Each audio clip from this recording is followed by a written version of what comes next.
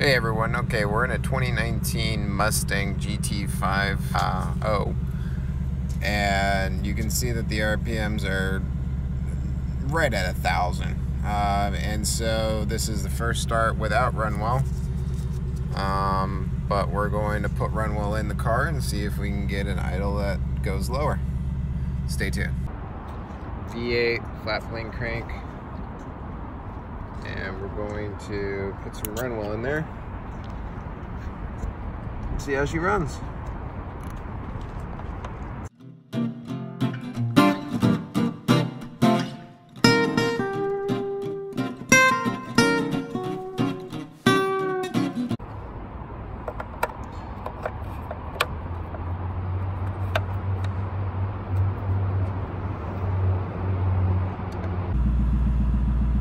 So remember, it was right at 1,000.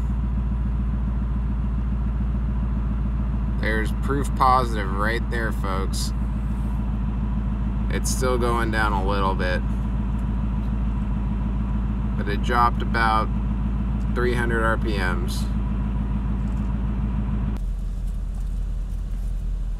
Alright, so this is after about a day and a half, and you can see that the reduction is near 500 RPMs, and it's in park.